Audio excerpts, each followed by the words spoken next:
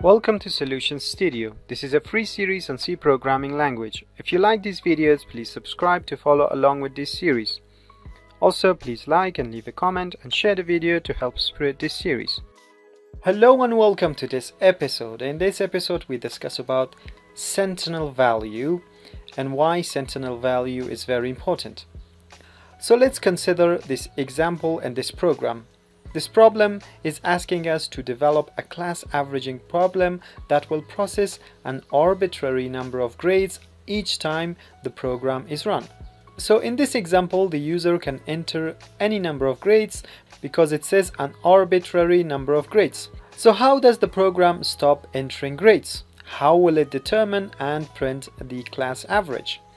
Well, for this question, the answer is a Sentinel value. A Sentinel value is one way to show end of data entry.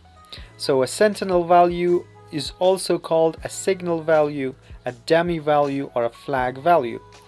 The user types in grades until all of the correct ones are in. Then the user types the Sentinel value to show that the last grade has been entered. Sentinel controlled iterations are sometimes called infinite iterations as well, because the number of iterations is not known before the loop starts running.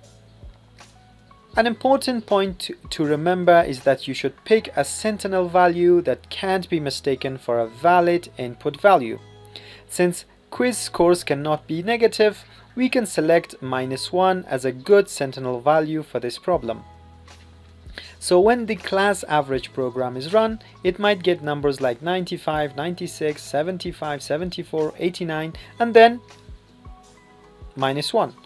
The program would then figure out the class average for grades like 95, 96, 75, 74, and 89, and then prints them out.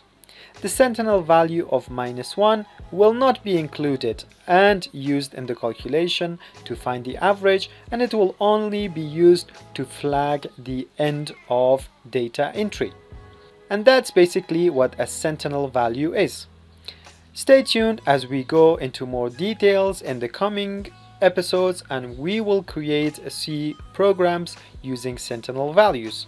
And specifically, we will create the example that we were given in this episode. Stay tuned.